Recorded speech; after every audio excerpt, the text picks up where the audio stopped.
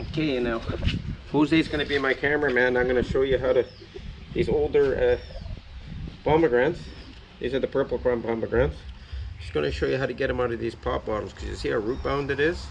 You don't want to damage any of those roots. You want to pull all those roots out of there. So I just kind of squeeze the dirt and loosen it up a bit, and then get my finger. See how I catch my finger on the plant there? We don't want the plant to fall. We don't want it to get broken or something. So I'm just going to keep working this. No, a little bit further away, Jose. Not too close yet. No, further away. You'll see everything.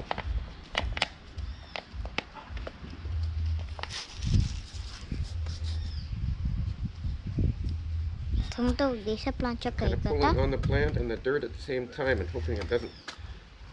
Look at all the roots. Look how root bound it is. See? All these roots in here.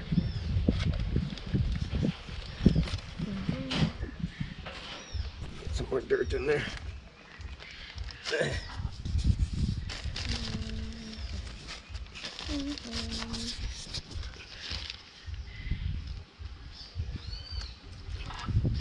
A nice sandy dirt here with a little bit of sawdust to keep it loose. All these roots develop here. To pack it down just enough that you can water it without everything floating away. It'll straighten itself up. Okay, let's try another one. Put a little bit more dirt in here.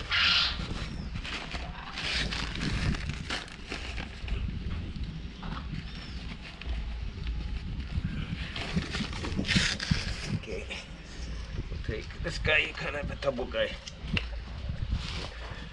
Same thing, we're going to squeeze them all around. Don't want to lose any of the roots. The roots are starting to come through the bottom. And then we're going to squeeze them out of here.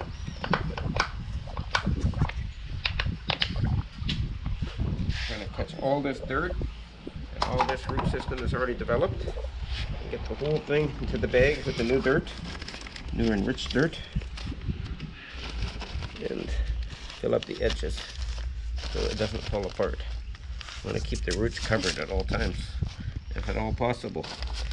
Exposing roots on some of these plants, they just die. They don't die immediately, but they die a slow, grueling death. Just don't recover.